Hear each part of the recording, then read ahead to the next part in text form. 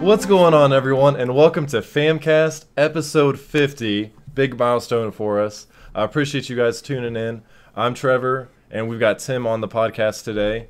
We're looking to kick off the new year with FAMcast. I know we've been gone for a while, but we wanted to start off 2019 strong with some pretty exciting news. I'm sure you guys have probably heard Bungie is splitting. The divorce is happening finally. They're splitting from Activision.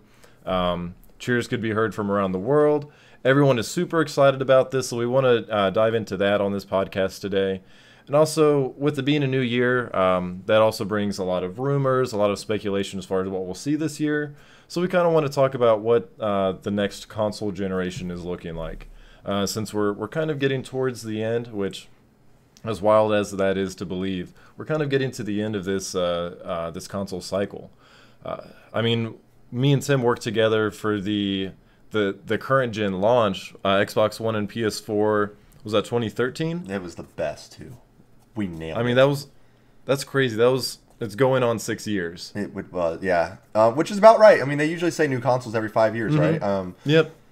So, but still, it's just crazy to think about that. It's been like, I don't feel like my consoles are that old. No, and they still look great, and everything about them still great. I mean, and we'll touch on this too, but I think part of it is because they kind of upgrade them as they go along. There's like to where you have a gen and a half. Right? Yeah, that's exactly what it is. This is Xbox 1.5, PlayStation Pro 1.5. Like, yeah, exactly. What it is. It's exactly what we're looking at.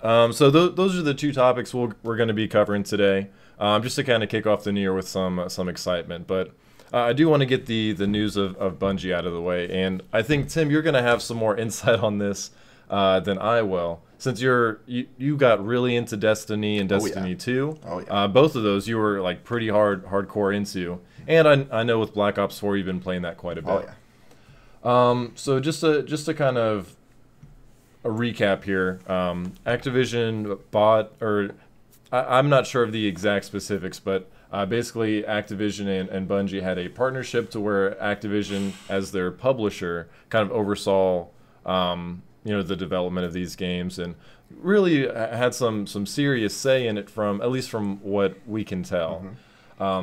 So some examples, we know that Activision, kind of like EA, loves their microtransactions. So with Black Ops 4, correct me if I'm wrong on any of this, just from what I was looking up in our research, you've got loot boxes, which aren't necessarily bad. And that was in World War II as well. Okay, so we've got loot boxes in Call of Duty now. We've got the locking of maps behind different editions. The locking of maps behind different editions. Like not being able to access a map unless you have a specific edition. Yeah, that's been in previous Call of Duties, but I kind of understand what they're saying there. Yes, that is a true statement. Okay, and then another one being, I guess there's some controversy surrounding the Battle Pass, as far as what, I'm guessing that's their season pass this time around? The Battle Pass is just like the Fortnite Pass and just like the PUBG Pass. That's what it is. It's exactly what it is. It's just like the Battle Pass for Fortnite and everything, so it's the same thing. Okay, perfect. Well, I just kind of want to throw out a few things that I had heard. And kind of alongside with that, we know that with Destiny, Destiny 1 had 4 paid expansions that you pretty much had to purchase. They weren't really optional, because if you didn't, you couldn't progress. You're just... Yeah, you can't progress. You can't really do anything, and that's fine. It's the same thing with World of Warcraft. Right. Was the same way with EverQuest. Right. Now, granted, I guess with some of those you can still, I don't know. I won't get into it too much. But there's a point behind that, though. The big point behind that is using like WoW as an example. Destiny launched 4 expansions within a year of its lifetime. Within the first year of its lifetime. WoW launches 1 every couple years, something like that. Yeah, right. Every 2 years, probably. Especially when they're going to claim that they're an MMO. That, like you can't, and then they keep, anytime it benefited them, they'd be like, well, we're not really an MMO, we're more of a shooter. And then when they're trying to use MMO elements, well, we're kind of like an MMO, we're not just a shooter. So like, okay. So at that point, you're forcing these people it's a grind game. Destiny is a grind game, huge grind, and that's what drew me into it. I love grind games. I'm not opposed to the grind games. So, and I enjoyed it, and I played it, and I liked it. But it became to the point to where it's like, okay, so you're grinding for these guns, you're grinding for this light level, you're doing all this stuff, and then all of a sudden it's like, oh, expansion. You have to buy it, otherwise you can't continue. People are going to outpace you because of all this, and you don't get any of this neat stuff. Okay, so you buy it. Sweet. Okay, sweet. 2 months later, expansion. You need to buy it, and then like they always have one big expansion, right? They have like 3 or 4 smaller ones, and then they have like their big one that like makes it last longer. The Forsaken, it was something like that. Like in both Destiny games had that exact same thing. They both had that big expansion, and that's fine. But what always annoyed me about Bungie, Destiny, was you do all this grind, but in 2 months it means nothing. Like that's the biggest problem. It just means nothing. Sure. And that's definitely an issue. Like you mentioned, if we are going to compare this to other MMOs out there, like WoW, you can play for 2 years before it gets to the next expansion. But even then, when that next expansion comes out, your progress is still there from the previous version or previous expansion. Kind of. Whereas, and I'm not saying that's not the case with the expansion packs, but the fact that we went from Destiny to Destiny 2, and correct me if I'm wrong again, but you couldn't transfer anything over. No, you lost everything. You started fresh. Right. You could transfer your character. Your character could transfer over, but you started fresh still. It's just your name's there. Yeah, exactly. So there's not really any, there's no benefit really other than knowing that, hey, this is my character. So that in itself is frustrating, right? Like, and I'm sure there are things you have to do, with it being a console game, to where you have to improve things that can't be done in just an expansion pack. Right. I get that, but the fact that Destiny was kind of at the beginning of the cycle. I think that might have been 2014. Does that sound right? Yeah, that sounds about right. I mean, don't quote us on it, but 2014. That sounds about right. So in the matter of and we'll just say that we're at the beginning of 2019, so we'll just say a matter of 4 years, we've had 2 Destiny games and 7 expansions altogether. Roughly ballpark, yep. That's insane to me. And 2 of which of those expansions were like 1.5s of those games. Right. Yeah, like the Forsaken, and then because they actually launched as like physical copies too. And they're like $40. It's a big deal. Yeah, like they weren't cheap expansions by any means. To bring up a point of what someone said though, this is a big point actually. Okay. That's probably what annoyed me. One of the more things that annoyed me was like, and I'll use WoW as an example. Like, someone will do all this grinding for a year in a game like that, and in Destiny, if you just buy the new game and you buy the new expansion and all this stuff, they basically get you to that player level that has been grinding this whole time for free. Sure. Like, and wouldn't that annoy you? Like, if someone, if I started playing WoW, which I have, and I was just like, okay, here's $100, I'm where you're at. Yeah. I mean, to be fair, there is a little bit of that in WoW. Like, you can buy a character boost to get you current. Correct. But it doesn't get you it doesn't max you out. It just makes sure, like, hey, we don't want you to play like the past 12 years expansions at the same pace. We know you want to play with your friends. Here's a paid option. But you have tons of you're just way more experienced, but you have a lot of things I will never have. Right. And like you have a lot you could tell the difference between someone who's just starting a veteran in WoW. Very, very easily. And that's not the case in Destiny, you don't think? Not really. Like, if I started playing it this week and bought whatever I needed to buy, like, I'm sure there are people will have some guns, because some guns are harder to unlock. Some guns you have to do certain things to get. Or Xur will just fucking sell one, stuff like that. Like, there's ways around certain things. And so the expansion cycle is one side of it, but also kind of circling back to what we talked about with Call of Duty, the paid for engrams in the game. Right. Like, that's. And again, so I don't find anything wrong with loot boxes as long as they're not game impacting. Correct. Like, when you have a multiplayer game and someone can pay money and they get an actual boost that makes them better at the game, I don't agree with that. Right. Boxes that give different vehicles that just look cool, or skins, cosmetics. Yeah, perfectly fine. Do it all day long. That's totally cool. But I saw one as an example as I was researching this. It gives you a 10% experience boost. Right. Like, that's, I don't know, that just seems wild to me. It's an interesting thing there, right? Because for Call of Duty, the Battle Pass is free. Unlike other games, it's free. Now, I can't remember if there's like an elite version or not. I don't think so because I've never paid for a battle pass on Call of Duty. Right. You could pay to tier up if you just don't want to put the time into it, you know. But you don't. But you can do that in any game as well. Like they all have that element. Okay. But as far as like the loot boxes in Destiny now, unless this has changed, other than the XP thing, which I mean, I'm not gonna gripe so much on XP. Like it is kind of weird, but I mean, 10% XP is 10% XP, right? But there hasn't, unless something's changed since I stopped. And like, look, I loved Destiny. Like, you know how much I enjoyed it. I was super stoked for Destiny 2. Like, I loved the concept of Destiny and what it could have been and what it should have been, which is one reason we'll get into why I think this break off is going to be great. But I didn't see a pay-to-win mechanic in that game, like in terms of loot boxes. A lot of it's cosmetic. Other than the XP thing, which, I mean, I believe you, it's been a while since I've played. But other than the XP thing, it was all cosmetic stuff. You know, oh, you got a cool ship. Oh, you got this dance that you can do, this emo out of this thing. But most of it was that. Unless someone wants to correct me. Like, by all means, correct me if I'm wrong, but I don't think it was a pay-to-win other than, I guess, the XP thing, which I don't consider that pay-to... I mean, it's 10% XP. That's no different, in my opinion, than, like, me and you playing WoW together when I'm new because I have, you know, newbie... stuff, and we're playing stuff like that. Sure. So, and I can respect that for sure. I'm sure it varies from person to person as far as how much they actually see the impact of that.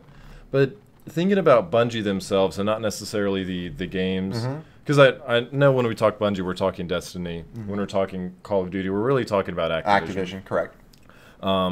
So when I think of Bungie, I always think of these are the people that brought us this epic space shooter that changed a lot. Yep. I mean, that was and I was not an Xbox fan when the original Xbox launched, but that was the game, that was the multiplayer game. It's one of the reasons Xbox stayed alive. Like, if without Halo, Microsoft might have died, or the Xbox would almost most likely have failed.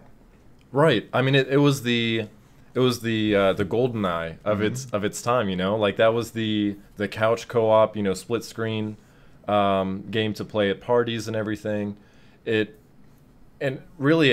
kind of led the way for console multiplayer. Yeah. They had a much better online service than PlayStation did at the time. Actually, I think PlayStation was almost non-existent. Right.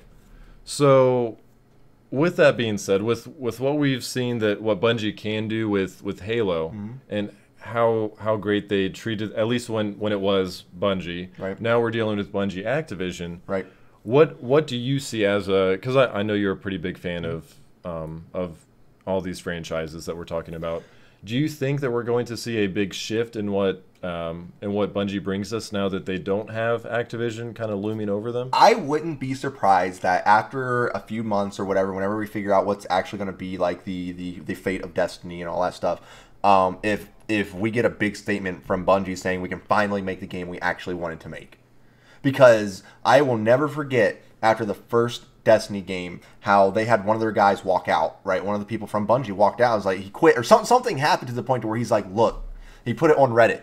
He's like, this game is basically bare bones compared to what we wanted to make. We wanted to do all these things and we were told, scrap it all, do this.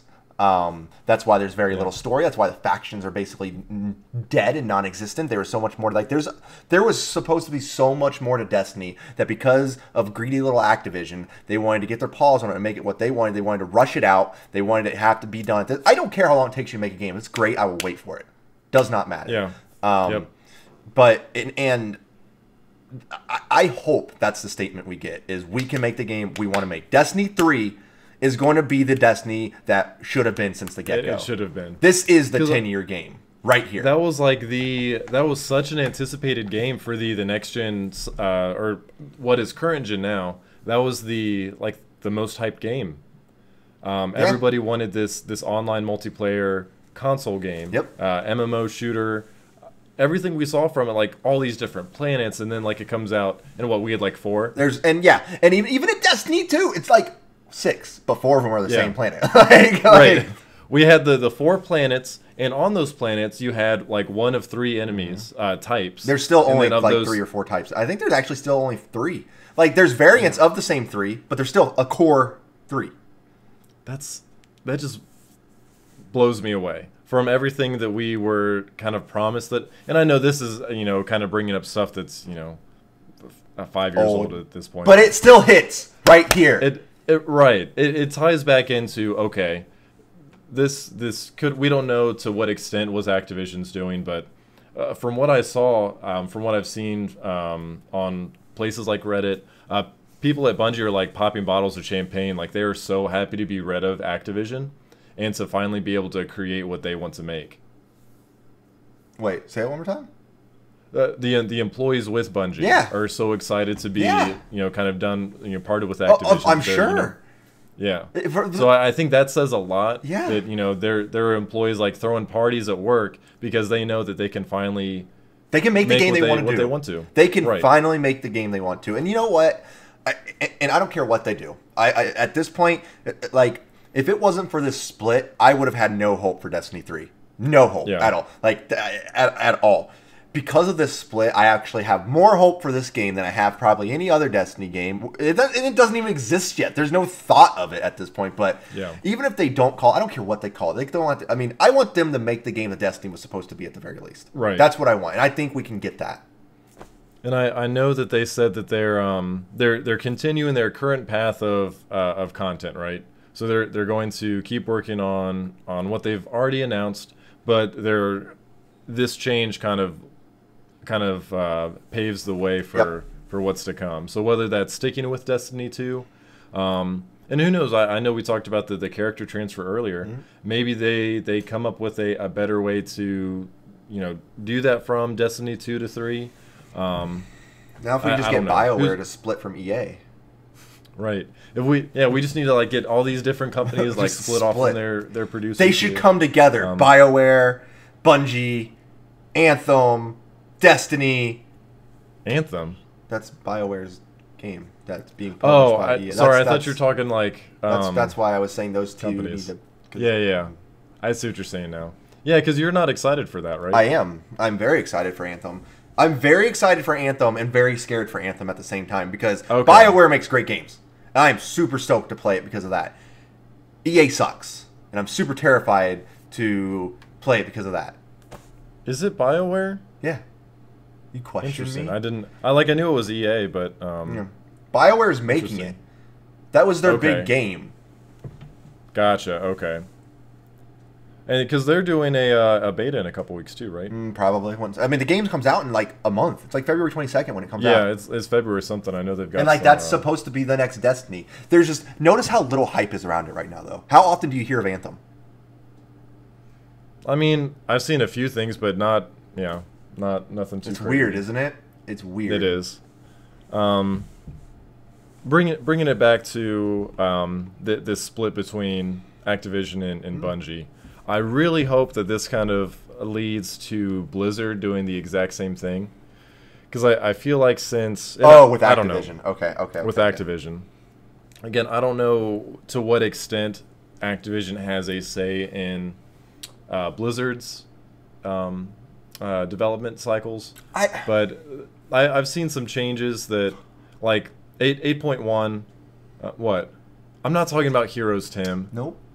I bet that damn handheld game of Diablo is Activision's idea. How much you want to bet? Yeah. They're behind that shit. Who knows? It's them. They put that guy on stage, and he made him feel terrible. Damn you, Activision. No, the fans were shitty for that. I know. The fan definitely. I mean, the people should not do that. That's just a terrible thing. Yeah. I know that people want Diablo 4 and they don't want this handheld. It's okay to try new things, but yeah, they should have prefaced it. And who knows, maybe there was supposed to be a Diablo 4 announcement like we talked about however many podcasts ago. Actually, I think it was just our last one. It probably was. Ago, and it feels like a long time ago. It actually was. Damn it. Was it really? That's funny. It was. That's even better. Anyways, so we've got World of Warcraft, who had their most recent patch 8.1 that did not receive. Really? Yeah, it was not well received at all. We've got Heroes of the Storm that or people are kind of worried about because they've backed off a lot of their development. I heard team it was that like moved into 99%. different projects. I don't think it's that much. I heard from a reliable source it was like 99%. Okay, I don't think it was that much. I have a guy on be the able inside. to operate. You don't. So they got rid of like pretty much their esports programs for Heroes. Because they got rid of 99% of their staff. Yeah, and we already talked about Diablo, Overwatch. I don't think we've seen a whole lot there. We're getting back into Overwatch League here in about a month, so I haven't seen a whole lot there other than like you can buy a season pass, and there's a lot of money in esports with Overwatch, but I don't think I've seen any Activision influence, at least that comes to mind. Hearthstone either. I think Hearthstone's kind of been the same from what we've seen previously. But still, I hope that. And Mike Morhaime, I don't know if we talked about that at all, but he's leaving the company entirely. Ben Brode, the guy that was behind Hearthstone, yeah, he left the company. So there's, and he's actually working on that Marvel game with his new studio. Yeah. So there's a lot of big names leaving Blizzard. Blizzard. Blizzard. And that kind of worries me. So I wonder how much of that is from, because all these big names have left after Activision, kind of merged with Blizzard. So I'm not too happy to see that happen. And who knows? Could all be coincidence. It's just time for them to move on to different projects. Mike Morhaime is ready to retire. I get that, but I hope with what Bungie is doing, we get to see that with Blizzard, and Blizzard can make the games that they want to again without any. What is that? Blazard emote. Nice. Blazer. Whatever. Don't question my Blazard. spelling. Okay, I suck at these. That's things. I Tim. I try sometimes, and that's what matters. Overwatch doesn't earn enough money. Put some ads on maps. I mean, that's probably their most profitable right now. I mean, I know they get millions in monthly subs from WoW, but all the money that esports brings in through Overwatch is huge.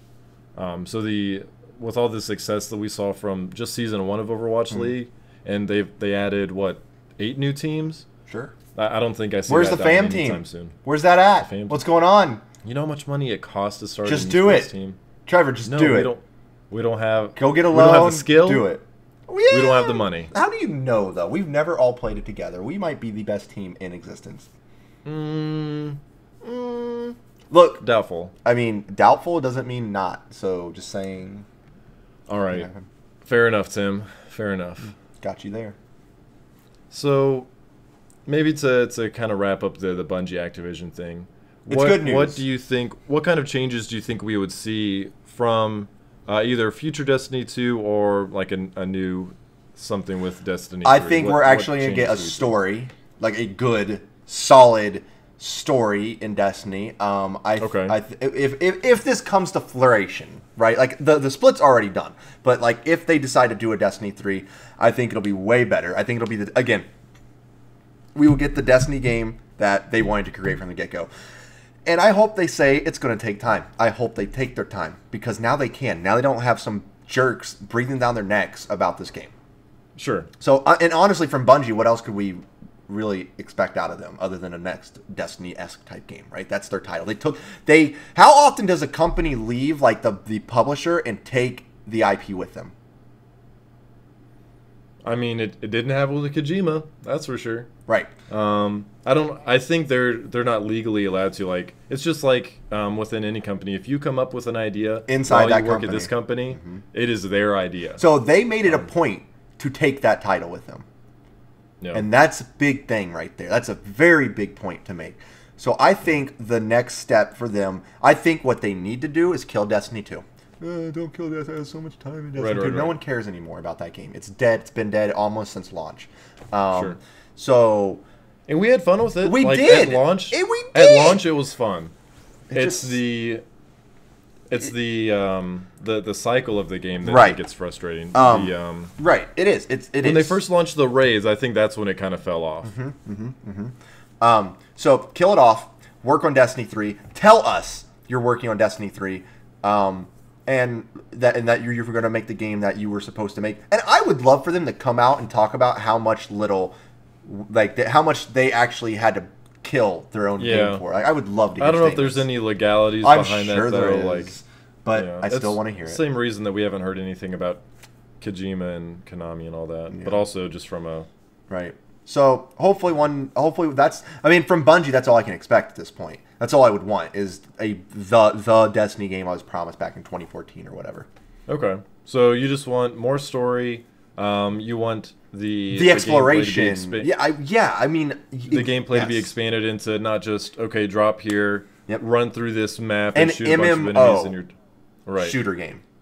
Right. The shooting 'Cause it's mechanics were perfect in that game. They got that down. Shooting in Destiny was beautiful.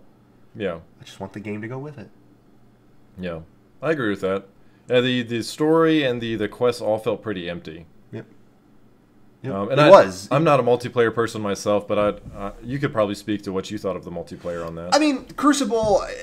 I like Crucible. I like multiplayer in general. I mean, I didn't really feel. I mean, multiplayer is multiplayer. You can't really expect anything from multiplayer other than shoot 'em up. So I had fun with the Crucible. Okay. I think they could be creative about some things. I think it'd be neat to have on-world PvP versus just Crucible PvP. Kind of like that's kind of stuff I would want to see.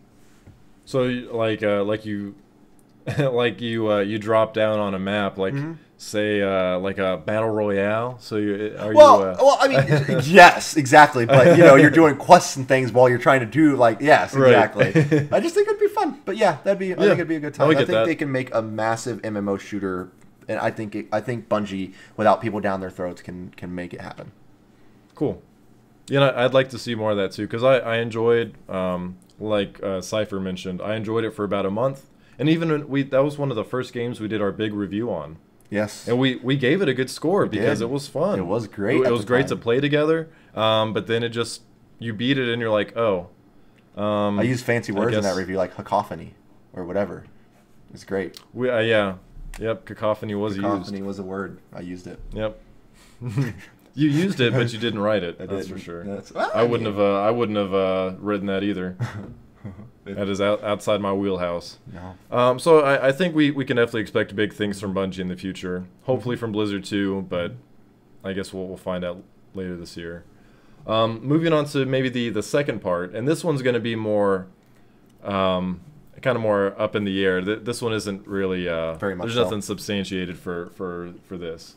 So we were kind of talking before we started the podcast about we can't really believe that these consoles have been around for 5 going on 6 years, and now we actually have to start thinking there's going to be a new console coming. And from what I've heard, this is kind of going to be the last console cycle before we kind of go full stream based, at least for a while. So to kind of start with that, I want to start with Microsoft. So we know that Microsoft has seen some great success with Game Pass. I think that is their bread and butter. That is such a great idea. $10 per month, and you're playing so many different games on a rotating basis. And some of those are like new. Yeah, I mean you get to play their Microsoft exclusive games day one for $10 per month. It is Netflix on gaming, but done right. It is. It's fantastic. I think there's a lot of things I'm not a fan of Microsoft, or things that maybe they don't do that great. Not that I know how to run things. I'm just, as a consumer, there's some things that I don't really enjoy. And not all the games are great, right? Right. Not all the games are great, but for someone to have that flexibility of, okay, I can't afford to buy these $60 games when they come out. Or the people that we see coming to GameStop, and they can really only buy a couple of maybe the $10, $20 games, and they have to wait a while until the games drop that low to even experience it. This is perfect for at least some of the games. They don't get to experience everything, but they have quite a few titles on there. It's not something like for myself, right, who buys the games I want when they come out. And it's not meant for someone like myself. I don't think it was meant for someone like myself. It's meant for exactly the type of people you described. People, like, we've seen people come in all the time who couldn't afford a new game, or they buy a new game, come back and give it back and go get a new game. And I'm not talking new game, I'm talking like an old game, right? This is great because now it's $10 a month as long as you have internet. you have, I mean, a lot of games at your fingertips. Not all of them are great. Some of them are terrible. Some of them are really good. Some of them are brand new. Like, there's a mixture there. And I know, like, a lot of the Resident Evil games on there, and those are freaking great games. Like, there's a lot of games on there that are worth $10 a month. Yeah, and it's gaming as a service is going to be the future, I think. As far as we're going to be streaming games, I think physical will hang on for quite a while. I don't see physical games going away, but I definitely see more of a heavy influence for digital and streaming or gaming as a service. You know Shadow? That you subscribe to. You ever heard of Shadow? Shadow? No. So I posted this a few times, so I'll probably remind you. I'll kick it into your head. I know this is kind of a little off topic, but this brings into the streaming service really well.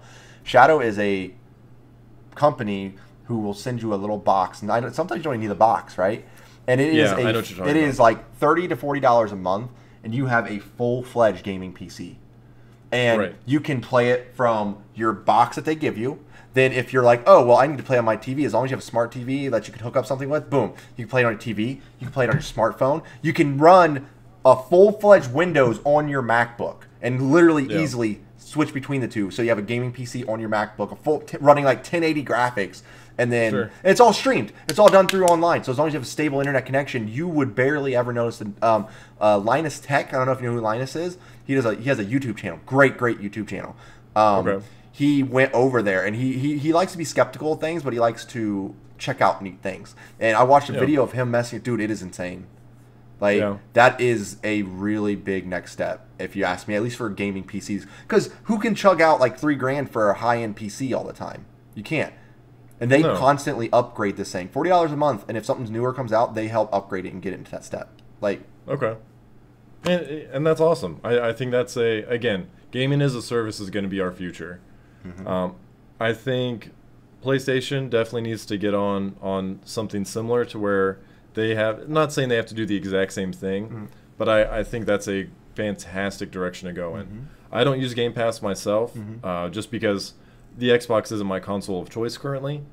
But if PlayStation did a thing to where I could pay $10-15 a month and I got their exclusives day one, sign me the fuck up right now. They have something, but it's not very good. No, it's not. I know what you're referring to. It's like PlayStation Now or something, and it's but it's like retro games though. Well, there's not just retro. There are good games on there. Are PlayStation 3 games. There might even be PS4 games on there, but the quality when you play them is not good, because it's literally you're playing that game through a stream, as to where on Xbox you're downloading the game and playing it, right? Correct. So if you're trying to play a game there and your internet goes out, done. And you're done. Okay. And it's stuff like something that Cypher just mentioned too. Looks like there's a games in a box service. They ship you retro games and last gen games for $45 a month. That's kind of neat. Even that, like even something that's physical, everything's going subscription based. Like Disney's starting their own streaming service. It's just the way that we're going to see things done. Did the PlayStation Classic system that came out recently, did that have Resident Evil 2 on it? No, just one. Okay, yeah, never mind. Anyway. Yeah, it wasn't very good from what I heard either. Yeah, I heard it was terrible. So I love my PlayStation. It's definitely my console of choice. But the fact that Xbox has this fantastic Game Pass program, I would love to see that implemented on the PlayStation side of things. And even we even see a little bit of this with Nintendo, even though I don't think it's handled very well, to where you pay $12 for the year or whatever it is, and we get new NES games every month. Yeah, and that's fantastic. That's great. And there's me personally, I'm not a big NES gamer. I'd much rather see some SNES games on there. If they did that, like give me Chrono Trigger, give me Secret of Mana, Super Mario World, brings back some of those classic Super Nintendo games. You don't even have to do. I don't know. I won't even get into Virtual Console at this point. Yeah. I'm kind of sick of being disappointed with that. It's just not happening. Earthbound, Earthbound would be another great one. So, I think I've repeated myself multiple times. Streaming or gaming as a service will be the future. I just hope Nintendo and Sony can kind of get on board with that. All right. No. Let's see. Leo's saying he doesn't really like the PlayStation Now either. It's just not very good. Yeah. Like, We shouldn't be paying for their peer-to-peer internet. The stuff they have right now isn't worth it. well, so, and we're talking Nintendo, is that right? I'm assuming that's what that I'm was. guessing so. So Nintendo's Yeah. service is how much a year? It's like $12. So it's $12 a year for the whole. I mean, compared to $50 to $60 for PlayStation and Xbox. I mean, what do you expect, right? I mean, and theirs is and their theirs games is also different. well, it's just Theirs is different because it's bundled in. right. You're not paying extra Yeah. for their NES games, right? It's Correct. It's bundled hey, into their online service. thanks for being a subscriber. You get these.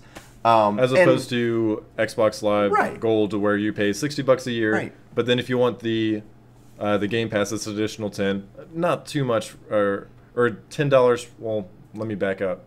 $60 per year for a year of Game Pass or of Xbox Live Gold, and then $120 for Right. a year of Game Pass. So Right. $180 versus $12 or $20, whatever it is. Either way, it's much It's cheaper. 20. It's something low. Right. It works out to be like $1.33 a month. I Right. think. It's super cheap compared to what it is. I mean, we did a whole podcast on this, and I'm sure we're not going to do one now about thoughts on their cost of their service and stuff. But I like having Mario and Mario 3 and Zelda and all these games at my fingertips whenever I want them. Like, I am a classic NES person. I love those games. Sure. So I'm okay with that, and I would love to see other ones get implemented, like SNES and all that stuff, like for sure. But I'm not gonna harp on it. My only issue with the paid service for them is we have to use their app to communicate with. Other than that, for what it is, whatever. Right. So with that being said, with kind of talking about the gaming as a service, where it is right now, Right.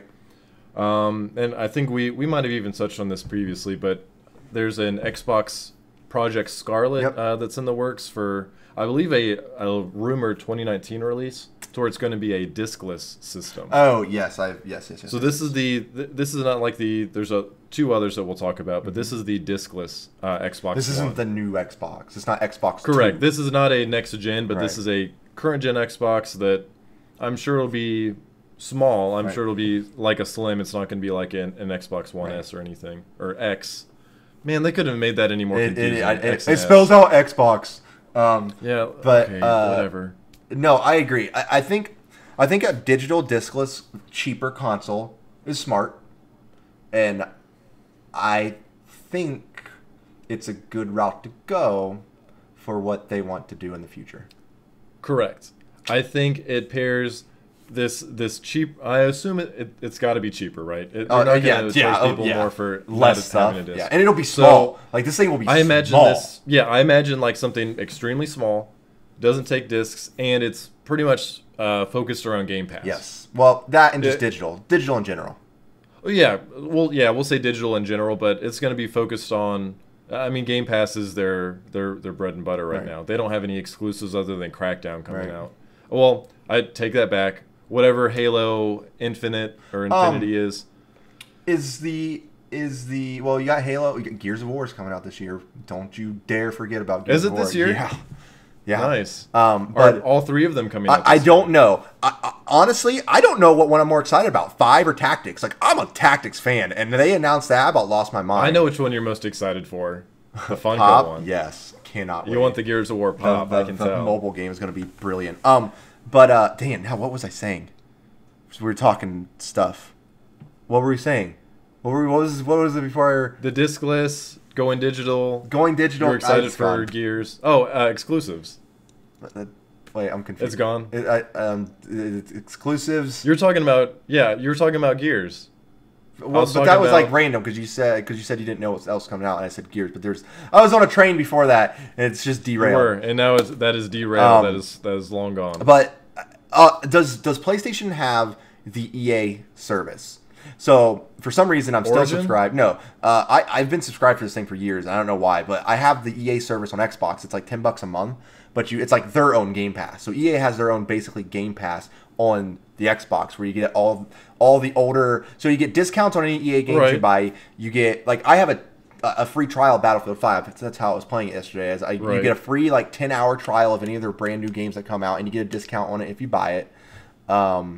So that's another implementation of digital. Is that you got all these things and you get discounts, and it's actually pretty neat. I mean, granted, it's just EA titles, so I mean you don't have a much room to choose from, right?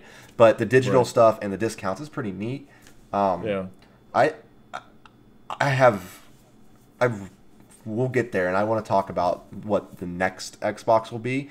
But yeah, I think this is a good step. I think it's a smart step. It'll be a cheaper step for people who want an Xbox One X. It's not going to be for everybody, but we need to start going in this era, and the sooner people realize that, the better they're going to be. The digital? Yep. The digital era? Yep. Yeah. And it does suck. I love having that physical collection on my shelves and not being able to see that on my system. It kind of bugs me. Like I just pre-purchased Kingdom Hearts 3 on my PlayStation, and my heart kind of broke a little bit because I'm not going to have that up with the rest of my games. Like I've thought about buying just extra like PS4 and Xbox One cases, and You tell me that all the time, that I'm just going printing to out the go cover here art. and get this Xbox case from people. Yeah, I mean it was easier when we worked at GameStop Right. because just bring home the cases, print out the cover art, and That's going away for sure. yeah, Just so you know. and yep, I'll just have to live with that. It was I mean, how many people buy CDs anymore? No one. Yeah, I mean, music's almost all digital. Granted, there's a vinyl comeback. I still buy a few. How often do you buy a movie? A movie? All the time. I do buy movies all the time. I'm basically all digital. My whole life, unless it's a collector's edition or something, is basically digital. It's so convenient to Yeah. sit on my couch and not have to do anything, not to put a disc in and just be like, Yeah. bloop, bloop, bloop, bloop. Yeah, it's lazy as hell, but I love not having to switch. Yeah. It's Or fantastic. having to It's get up and like swap out the. And discs. I'm all about like collector stuff, right? I still buy my collector. That's Yeah. never going to go away. And even if it gets to the point where everything's digital, they'll send you a statue with a digital code for the game. Like that's Right, that's right, what's right. going to come to. It's going to kill off stores like GameStop. And Well, not to get too off track, but apparently in February, I think there's supposed to be like 2 buyers that are like supposedly for GameStop. Because man, no, they need to wait 2 years. I gave it 5 years when I left. We're gonna have Tim. We're gonna throw a party. Once GameStop We goes will. under. It's going to be a great time. I can't wait to. Yeah. GameStop But is not on my good it's just so okay. I want to pause on what I'm saying here because it'll go unless we want to get into the next step of what we're talking about. list. No, you're fine. Go ahead. So I think when the next gen comes out for Xbox, we're starting Microsoft here. So so what's the other name? What's another name that we have? Because we talked about Scarlet and what it's going to be. What's Oh another wait, so name? do you want to jump into what's coming? Or do you have what do you have next something gen else is? to talk about Scarlet? By all means, because I mean. No. I was just kind of tying in with like Game Pass is great. Right. It makes sense for them to do. Yeah. I mean, I imagine it almost being like it's like their version of a Chromecast in a way, Yeah, it's what it like, is. To where you load it up with, it'll be this little tiny Xbox that doesn't have a disc, and you have Game Pass, you've got Netflix, you've got Twitch, Yep.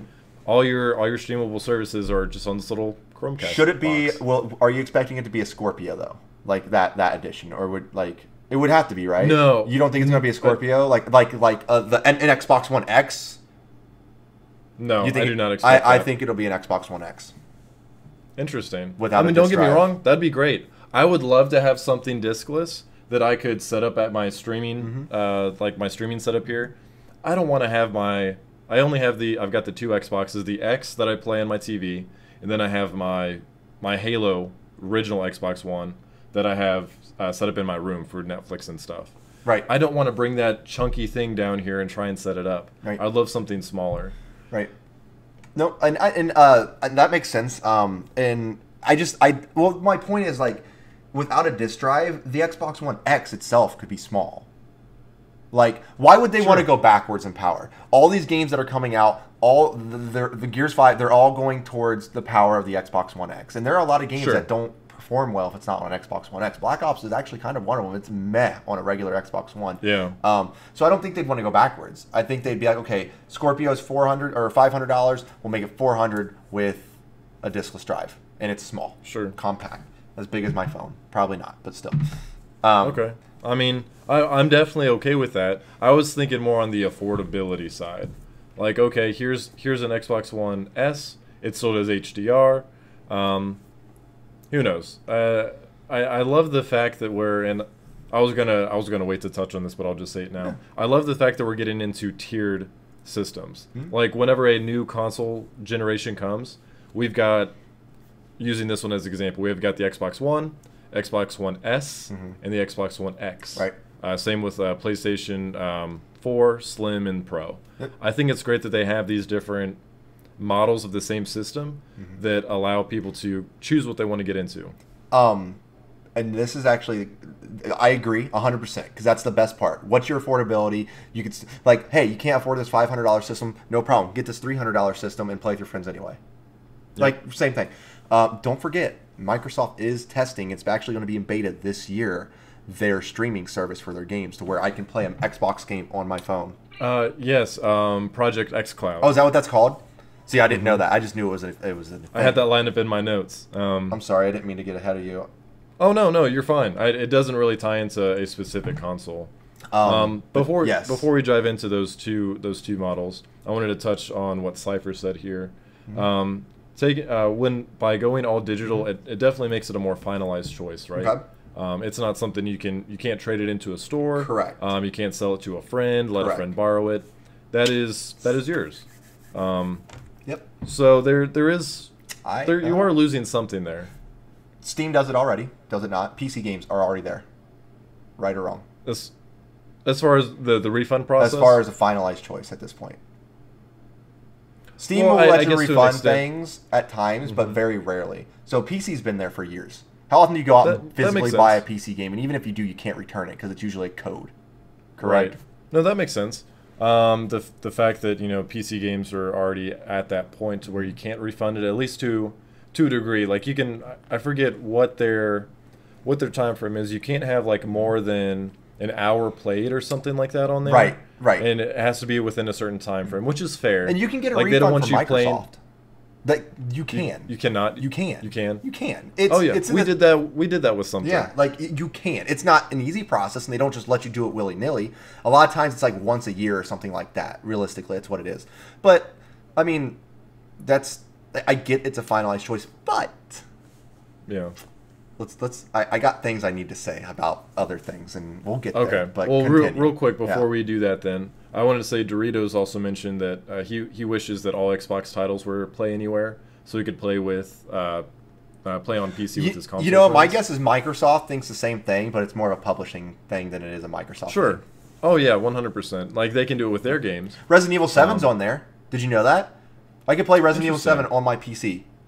I had no idea. It doesn't have Resident Evil 7 doesn't have cross progression though. At least it didn't. Oh, okay. But like Gears, I could play Gears on my PC. You could play it on Xbox, and we play at the same time. Yeah. And I would love that because like when we talked about Fallout, I wanted to play on PC. You wanted to play on Xbox, and we ended up just going Xbox because you're the Fallout person. Right. I'm just gonna. I am, but you know what's great about that is if Fallout or those games become more like that, where they have more cross progression, cross play, damn well I'm gonna play more on my PC than an Xbox. The only reason I play on my Xbox because that's where most of my friends are. That's where most of my people that I play with have it. But if I can play them on my badass PC, I'm gonna do that. But I don't because it's where they're at. Yep, I agree. So hopefully we'll see some of that either with the current cycle as it kind of comes to an end, or maybe something to help kick off the next gen. Speaking of, we don't have a whole lot of news on the next gen, but we do have, at least for Microsoft, we have two project names. Yep. We have Project Lockhart and Project Anaconda. And really all we know is that it's kind of like how it's set up right now to where we have the S and the X. Right. To where the Lockhart is going to be the affordable one, and the Anaconda is the powerful one. And I think launching these systems side by side would be great, because we haven't seen that before. We've always seen the main console. The Xbox 360 had an Elite version come out with it as well. At the same time? Yep. There is one of them came with a bigger hard drive. It was black, and it came, or it was something, or maybe it was still white. It might have still been white, but one of the Xbox 360s, if you look it up, was cheaper than the other. One of them came with a bigger hard drive, and I think it had there was something else with it, because then PlayStation also had one that was backwards compatibility, one that wasn't. Well, I'm thinking more of like at launch, there's no performance difference. Like they might have like a larger hard drive or something like that, but I'm thinking more performance to where. So you think these two have different performances as well? 100%. I think with this we're going to see something like a Slim and a Scorpio, to where we're going to have one that is they might both be 4K capable. I don't know what we're looking at this point. But having one that is, higher performing, and then one that is more affordable but doesn't perform to that degree. Right. Nope, and that makes sense. And I'd be okay either way. I don't care what it is. One of them might have disk drive. One of them might not. That might be the only difference. Who knows? Yep, exactly. So other than that, we don't really have a whole lot. But with us getting into everyone has already said that we're kind of heading towards the end of this phase of these consoles' lives. I think it was last year in May, someone from Sony said that the PS4 is entering its final cycle, or final phase of its cycle. So with that, we know that Microsoft is in the same boat. We know that these consoles always come out at the same time. They have to compete head to head. Right. I don't think we'll see anything from Nintendo to where they release something new. They just released the Switch. But I still think we could see a newer version of the Switch. Yeah. Go ahead. What I want on Xbox. Here's what I want. I want them to do this Xbox the next gen. Yep. I want them to do the freaking thing that they were going to do with the Xbox One, and everyone shunned their ass for it. Do you understand how many problems that would have solved if people would have just shut up and let them do what they were going to do? You wouldn't need a higher performing Xbox because they were going to use the power of the cloud to make the performance of the system better.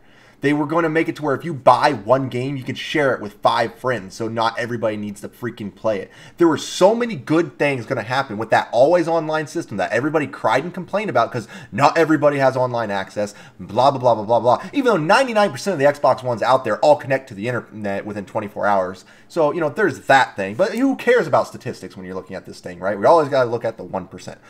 That would have been such a big game changer on so many different levels. I remember watching a video on Crackdown when that was originally announced a long time ago of how they were going to use the cloud computing power to work side by side with your console power, and just everything would just work in tandem together to make games look better. You didn't need to have the best system in the world to have the best power on it because it was going to use the cloud to do it as well. There were so many the family sharing thing was such a great concept. Now we can game share by cheating the system, more or less, is what we're doing at this point, right? But that's only to me to you. Imagine doing that with 5 people, but you could still have your like. There's so many aspects. I can't use some of the features on the way we're game sharing that I wish I could, because there's a feature on when, like, let's say this was set as my home Xbox, right? There's a feature that makes it to where I can download a game from my app from my home from anywhere. I can't do that. Because it's not your home. Because it's not my home console. So I just I'm so mad. When people were in such an uproar and they made fun of Microsoft about it, and to the point where Microsoft changed because the people wanted what they wanted. That's fine. They don't realize what we missed out on because of it. Yeah. Like, it sucks, but it shouldn't have changed. They should have just let it happen. And who knows, maybe this time around, that'll be different. I hope they just do it. And if people complain, they just do it anyway. And I think that's a hard thing to do, because even if you know that it's going to be for the betterment of the consumer, that doesn't mean that they're going to accept it any easier, I'm not arguing. I want what you want. I'm not arguing against you. Reality is often disappointing, Tim. Yeah. I'm just saying, like, and they're going to complain. Yeah, exactly. People will complain. They will. Especially if and I hope they do it, and people will complain. They're like, no. You hope they do it. You hope they complain. I hope, maybe a little bit, and I hope they get slapped in the face. But I hope they just do what they needed to do to begin with. Sure. That's all I'm saying. They need to do that. That console was it. I would also be interested to see a modular console. I think and I think that's kind of, maybe not modular, but I think that's where we're headed to, where I think that this will be the last, at least for a long time, we're going to at least not see a standard cycle of, okay, every 5 years we get a new piece of hardware. I think this will be the last one that we see in a while, maybe 10 years or so, because everything is going to be going streaming. Or we upgrade these consoles down the road, kind of like what we have, to where, okay, we launched the PS4 for a while, now we got the PS4 Pro. Right. Still takes the same software, but, improved capabilities. I think that we're going to see that, but just to the longevity is going to be a little more stretched out this time. So other than always online, what else do you want to see from this this Xbox Anaconda and Lockhart? So I thought we were going to get a lot more VR when it came to Scorpio, and we didn't. We actually got none. Because they actually brought up VR in their press conference when Scorpio first got announced. That it was going to be that Bethesda VR was a big thing. Never came to flourishing at all in Microsoft. At all. And I believe there's a reason for that. Actually, that's the question I asked Phil Spencer about when I got to ask him a question there, and he kind of laughed at me. But it was okay because I understood where he's coming from. But I want to see HoloLens with the next Xbox. I want to see that kind of incorporation. But because, like, let's face it, as far as performance goes, we're getting nitty gritty about everything, right? Visually, it's pleasing. It looks good. How much of a difference can you really get from what we have now? I mean, you just it's getting to the point where it looks good. So other than that, I don't know. I don't know what else I could ask for it other than kind of small gimmicky stuff or my always online thing so where I can share games with you and everybody else that I have friends with. Like, I don't know what else I can think about. I mean, better visuals, sure, but like I don't think at this point, at least for me, I don't think it's graphics. It's fucking loading times, man. Yeah, it's fucking like, I know that sounds dumb. No, I'll give you that. That's a good one. Even on the Scorpio, not even loading times. Just navigating the menu. Oh my god. Why is it so damn laggy? Like, this is supposedly like one of the most powerful consoles out there right now. But I hit like down on my analog stick, and this sounds dumb when you say it out loud, but it takes it like half a second or a full second to actually navigate around the menu. I don't think it's so much the hardware as much as it's the software, though. I think a lot of that has to do more with the software it's running. Sorry, yeah, I see what you're saying. Yeah, it's not that the system can't handle it, it's just the way that the software sucks. I don't know if it's Microsoft OS or whatever they call it, but why is my Xbox still running on freaking Vista? Right, that's how it feels. Right. Like, that console is so laggy, I hate having to turn that thing on. I can see that. Yeah. And the loading times are they can be an issue. But I get it. I'm not saying we need no loading times whatsoever. Yep. So I'm not saying we need to get rid of them completely. Right. But some of these games do take, like, how long did it take Fallout 76 to load in sometimes? Like, forever. No, it could take. It definitely took time. Like, oh my God, Battlefield! You should have seen me yesterday. I was flipping out about the Battlefield load screens. Oh my God, they were so bad. Yeah. It's bad. So, I think so we know what we would want from the next gen Xbox. When do you think we will, one, get an announcement, and then two, get a release? Announcement 2020, release 2021. We'll get an announcement this year of Scarlet. They'll show it off. That's what we're gonna get. We'll get an announcement of the next gen console in 2020, and we'll get a release in 2021. Now we might get it in 2020, but I think I'm going to go a year ahead of what you expect. I think we'll get an announcement this year, and I think we see it release holiday 2020. I just would. I'm just trying to picture them announcing, "Hey guys, so we have a cheap Xbox One X." I'm not saying they're announcing. Then we got this Xbox Super Mega thing. That's the next generation. What one do you want? I think we could see. Honestly, I could see the Xbox Scarlet. I could see that announced within a month or so. I don't think they're gonna do something like this. Isn't gonna really. Be You think like they're gonna announce the Scarlet this soon? That soon?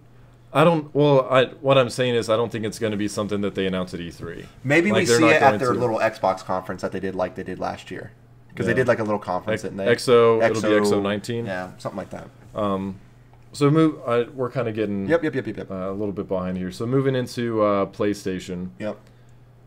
We don't have anything on PlayStation other than no real. Yeah, there's no rumors. We've had the article I read. They talked about. I mean, there's articles saying it could come out as soon as this year. And then there's we got a 3-year window, Betty. That's what we got. There's some that say 2021 was the initial thing by someone from Sony. Someone saying 2020, and other people are saying, but they want to get ahead of the game. There's a rumor they're going to start this year. 3-year window. I mean that would be pretty crazy. Don't get me wrong, but I don't see that. So it's out tomorrow.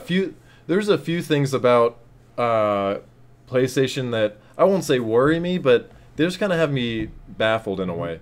So we know that we're getting to the end of the cycle, which is probably why we haven't. We let me back up. PlayStation isn't coming to E3, which is a huge deal. Yep, it is. It's a very big deal. That's huge, because that hasn't happened before. Right. And they also didn't do their PlayStation Experience last month either.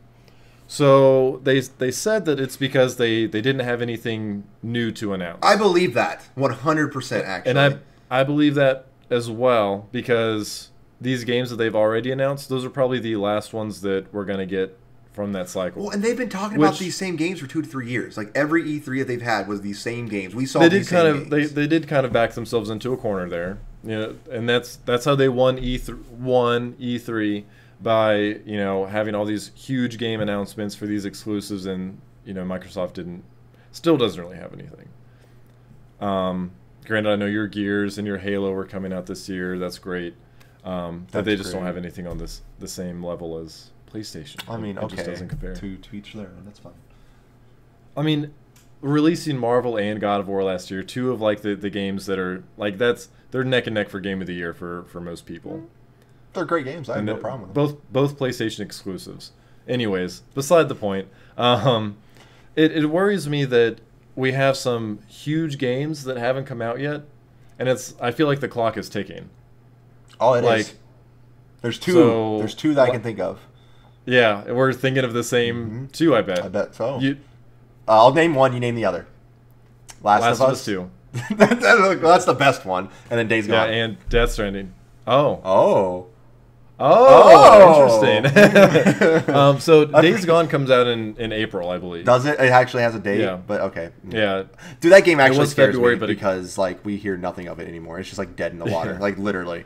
I don't know. I'm not too worried. But I'm sure it's going to be fun. Pushed back from... But...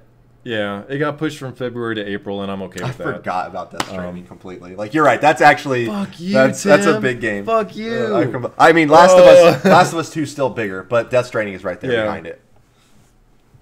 I think Death Stranding is going to be... I'm going to enjoy The Last of Us 2 probably a ton. Like, The Last of Us... The Last of Us is still my favorite single-player story game of all time. Like, that game... hit me in every emotion that I could have. It was so good. Yeah. So I can't wait for the second one. But Death Stranding has this just like, I need to know. Like there's so much about it. I need to know. Yeah. What is happening? Right. Yeah. Like so both of those worry me because they're huge games. And I guess it's a good send off for the console, but also like why are you putting all this time and effort into these games?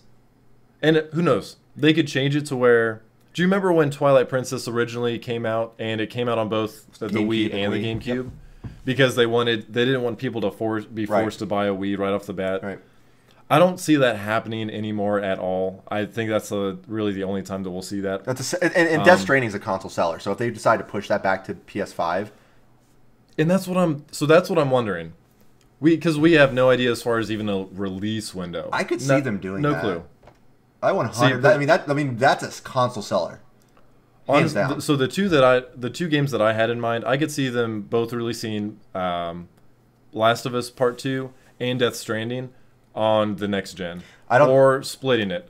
I could see them sending off the PlayStation 4 with Last of Us Part 2, and then Death Stranding being like the console seller. I agree. That I could see.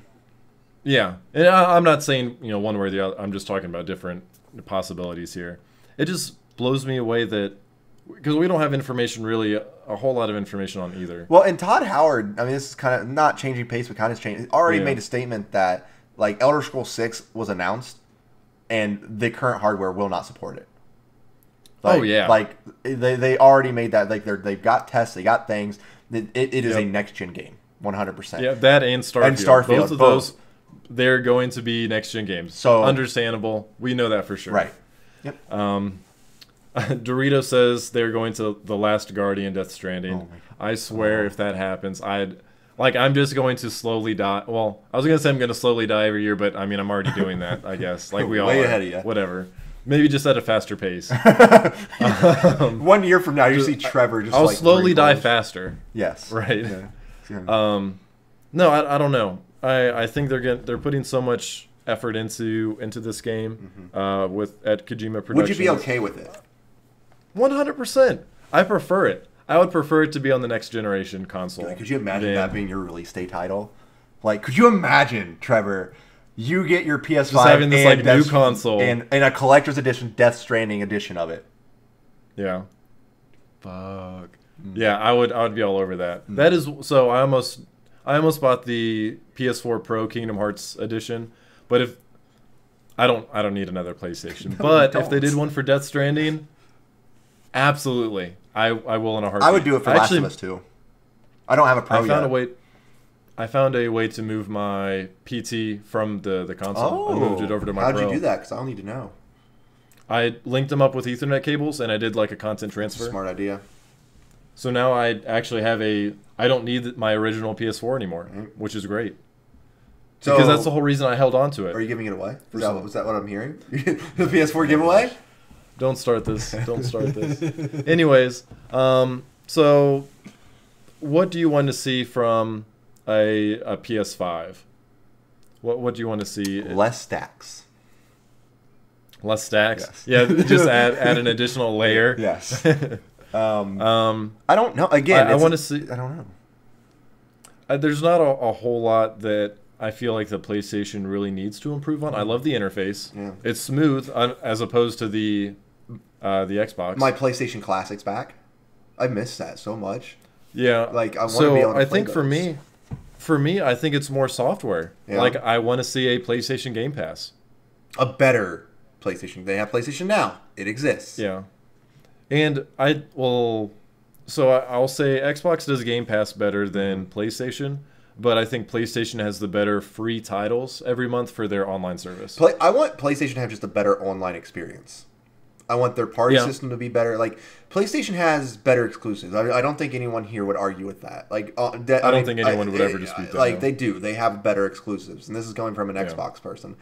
So I don't think the software and the visuals are important. Like they are, but like that's not the room for improvement that they have, right? Sure. But their online services and their security and all it sucks compared to Microsoft. Yep. It just does.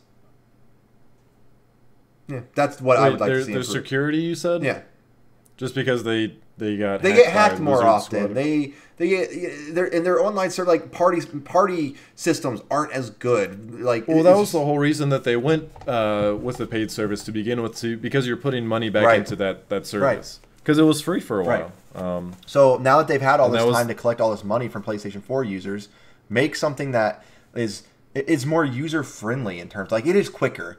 I'm not saying it doesn't perform better. It does perform better. User-friendly in what sense? Like, I find navigating the menus in the PlayStation kind of annoying at times. You don't like the cross thing? Yeah, I don't like the cross thing at all. Like, it's just... Okay. But, like, party systems in it isn't very friendly. Oh, wait, no, it's not the cross thing anymore, is it? Yeah, it is. You go down... It was on the PlayStation 3. I don't even... I don't know. No, it's just like... I don't turn my PS4 on enough, I guess. I don't know. Yeah. No, it's just like, it's layered now, I think. But can't you go to one thing and it's like, oh, now you go down to like, oh, it's a store. Oh, go down. Yeah, on some of them. Right. Like if you go over to your game, you can go down and you can see like your trophies and other people that are playing it. Like like when you have multiple games, let's say you have 50 games downloaded, and now I don't have that many games downloaded on my PlayStation 4, but like, don't you have to go over to each and every one? Like, oh, dun, or like, you know, like, or you have the option to go to your library. Okay. Because like the thing about Microsoft that makes it easier, even though again it needs to perform better, the concept behind Microsoft is better. It's you got your pins, you got your like right there, and all your recent titles, right? Like it's boom, boom, boom, boom, boom, boom. And if it worked well, it would be really, really quick and it'd be really good. You could customize the Xbox interface way more than you can the PlayStation interface. Like you can move all kinds of things around. I actually do have a. One thing that I'd love to see on both of these systems, both Xbox and PlayStation, Google Home and Alexa. Oh my God! Because Xbox has Cortana, and it's okay. But yes, cool. Google incorporation would be godly. Yeah, have it tie in just the same thing. The same things we do now with Chromecast. Just okay, Google, turn on my Xbox. Yes. Okay, Google. turn on Netflix on my Yes. Xbox or whatever. So the little, like, just a tiny thing. Connect 3.0. Oh my gosh. Just For Connect. For Connect. So real quickly, or I guess it doesn't have to be real quickly, but moving on to the Switch. Yes. But I know that that's not going to be new, like entirely new. What do you expect to see from the next model of the Switch? An OLED screen. Okay. So a better screen. Not that the one OLED? OLED. Yes, sir. They had an OLED Okay. screen on a Vita. They can put it on a Switch. Damn it. Oh, did they? Oh yeah. Okay, I didn't know that. Better battery life. A way for me to play Mario Maker. That's all I need. That's it. Because I know that those are some rumors I've seen from like Wall Street Journal and better all these Joy-Cons. What don't you like about the Joy-Cons? The joystick is like when you're playing Trevor. When you're playing a serious shooter game, it is obnoxiously not good using those Joy-Cons. Like using the joysticks. Right, and I have a Pro Controller. You're right. There's a solution for that. Pro Controller. Or just make your other one better. I don't know. I personally really love the feel of the Joy-Cons. The joystick when you're playing a serious game is not that great. I wish they would make I like how they do their DSs where they had the 3DS and the 3DS XL. Just because my hand, and you might have the same issue, my hands are larger probably than the average user, so my hands tend to cramp up. Right. Because, and it's more so when I'm playing Sideways, Mario Kart and I have to turn it sideways. That's when like my index fingers get all cramped up. So that might be something they could work on, but I think it's a great system. It is. The few things that I'd want to see improved are the battery life for sure. But even then, I don't play my Switch undocked hardly at all. Right. I just don't take it. If I do take it somewhere like my parents' house, I take my dock too. Do you really? Yeah. I would love to maybe see. I'm trying to think if there's. I'm actually thinking about it. I play my Switch way more undocked than I do docked. I play it in handheld mode almost all the time. Very few times do I play it docked. Interesting. Okay. And that's what's great about the console.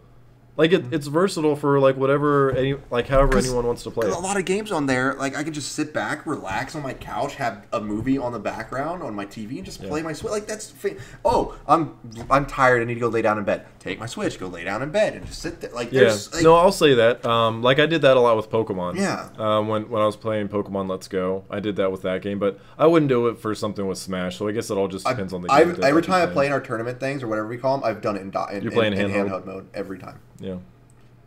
Which again brings me back to my joysticks. At times, especially when I'm doing my freaking PK Thunder recovery, those Joy-Cons suck for that. Yeah, that's why you got to get on the GameCube train, man. Yeah. But no, there's not much I'd want from the Switch. I think the Switch is probably one of my favorite consoles ever. Yeah, 100%. It's clever. It's gimmicky, but it's gimmicky in the extent that it's awesome. It works. The gimmick for this is fantastic. It's great, and I love it. It's flexible, and I want Mario Maker. Did I mention that yet? Yeah, really. So really, it's I think for both of it's less hardware and more software related. Yeah, we both want Mario Maker. That's what we want. Nintendo, just give it to us. Well, I mean, the one for me that I need is Animal Crossing. Oh, but see, the problem with that is you're getting that. Dude, you got trolled so hard, too. That was the biggest troll I think Nintendo's ever pulled off in the existence of Nintendo. That was rough. Well done to them. But, like, you're getting that. Yeah. And I would buy Mario Maker on my 3DS if it wasn't piss poorly done and it's just stupid. Yep. But I want... Trace says Metroid. Hopefully we get some more Metroid news this year. Right, and we know we're getting Metroid. If they would just give me the Mario guy with a little hat on him and the thing and just image and go away, I'd be okay. I'd be convinced. Sweet. It's coming one day. Cool, it's coming. Like, oh, God, I love Mario Maker. I already told you my idea as far as what I'd want instead of a Mario Maker, right? Oh, yes, the Zelda Dungeon Creator would be great. Any kind of creator. I'm a creator person. I love building things. Give me those tools. I love building them, publishing them, watching people hate them and tell me how much I suck at building them, and then I build it again. Like, Little Big Planet, that was like one of my first time getting into something like that was with Little Big Planet, which, speaking of that, I'd love a Little Big Planet 4. But I spent hours on games like that. I spent days making one map on Little Big Planet, and someone found an exploit, and it wound up being like if you shot something so many times in a direction, the whole map just fell apart. It was hilarious. Perfect. But it doesn't matter. I had fun doing it. I want those. Give me those. Yeah, lots of software-related requests, but I think we're headed in a good direction for consoles overall. Yeah. So I guess maybe to wrap things up, congrats to Bungie. We hope to see good things from them. Hopefully Blizzard follows suit. Yep. With this next year in 2019, I hope we get some good news because PlayStation's working on something by not appearing at E3 for however many years it's been. Right. They've got something that they've got lined up that they're waiting for the right moment to announce. That just means we get to spend more time at the Microsoft side this year. That's true. Yeah, which will be it'll be a really interesting year when we go to E3. That we're just gonna have. I mean, Nintendo's going to have a presence there. They'll still do their digital, direct. Do you think we get the new Switch this year? I think we do. I think we get a new Switch this year. Yeah, 100%. It'll be like I bet it won't even be like a holiday thing. It'll be like a summer thing. Yep, I agree. Like a spring. Like they're not going to make it like a huge. They'll just be like, hey, this works with everything you have on your Switch already, but in case you want extra battery life, a better screen. Since they have cloud saves and everything, boom, boom, simple enough. Yep. Yeah. I think Nintendo's issue isn't. They've got the hardware down. They need to work more on this on the software side, like. But they're doing so well with the software as well, other than the online. Yeah, like, they're online. Yeah, when I say software, I guess I mean maybe services is a better more internal storage. That's another thing I want on the Switch. Oh yeah, I haven't used SD cards as old, kind of shitty. Yeah, it's old. They tend to date themselves with things like that too. Like I think they're trying to be like, oh yeah, you can chat on your phone. Everyone's got a phone, so you can chat. I get it. It's a innovative, a cool. I would like it as an option. Right? How about that? Give people the option. If it was an option, it'd be great. Yep. Because you can do that with Microsoft. I can get in an Xbox Live Party with you on this, or with my computer. Yeah. Yep. Oh well. Hopefully, this next year gives us some exciting news as far as what we can expect from this last phase of the consoles and what we're looking at moving forward with Xbox, PlayStation, and Nintendo. Any final closing remarks you have for either of those topics? I'm excited to see what we get. I have high hopes for Bungie and the next Destiny title that comes out. I hope Microsoft does what they should have done with the Xbox One, and I want Mario Maker. There you go. Yep, easy enough. Well, that closes out our 50th episode of FAMcast. I'm glad we could do this. Miss Trey, I wish he could be here for this big milestone, but he's putting in work right now. But we'll have him soon. We are bringing back the bi-weekly schedule, so we won't be doing this next week. For one, we'll be at PAX, so we won't be able to. Me and Trey are going to be traveling to PAX South with Ileo Chain and Kitty Beth J. It'll be a great time there. Meeting other streamers, game devs, having a good time. Then eventually, starting in February, these off weeks, so we'll have podcasts one Sunday. The next Sunday, we're actually going to be doing our D&D campaign, Man and Monsters again. So we'll have some new faces for that, which will be exciting. As far as other announcements, we also announced FAMCon, our first gaming meetup. That'll be February 23rd. So I know a lot of you have already seen it. It's our 2 years. Yes. So. And that's kind of why we wanted to do it in February. The 24th is our anniversary date, so we get to celebrate our second year of being FAM with all of our awesome our fellow streamers, other game devs, and just gamers. Yeah. We couldn't think of a better way to spend a celebration of doing this for 2 years than with everyone else in the community. So hopefully you guys get to show up for that if you're local or if you're willing to make a trip. But in the meantime, if not, we're bringing back our bi-weekly Sunday schedule of podcast and D&D. Yep. And hopefully we'll bring you some cool news from PAX South. I'm not sure what we're going to get into there. Expect lots of pictures of food in Discord. I can't wait to eat so much food. And I'm excited to meet Leo. Like we play with Leo all the time. We chat with Leo all the time, but we've never met him or Rocket Grunt Mark. Doritos is going to be there. So we get to meet so many cool people that we've only interacted with on Twitch. And same thing with FAMcon. A lot of people from the Wonderland crew are going to be there, like Cypher. Leo's in chat right now saying he's excited. So that's only a couple days away. Brutal Tostito says you guys have been doing this for 2 years. Heck yeah. It doesn't feel like it. No. I don't know. It feels longer than that, but also shorter than that at the same time. I can't really explain it. It's okay. We've put in some good work and met some good people along the way. We've got you guys to thank for it. Of course. So I won't keep rambling here. I'll go ahead and close it out, at least as far as our live broadcast goes. So make sure to tune in 2 weeks from now live on Twitch, or if you're listening, you can always check it out on iTunes, Spotify, Google Podcasts as well. I appreciate you guys tuning in, and we'll see you guys in 2 weeks. Thanks for listening to FAMcast. Be sure to give us a follow on Twitter, Instagram, and Facebook, as well as our Twitch channel at twitch.tv/forallmanakind.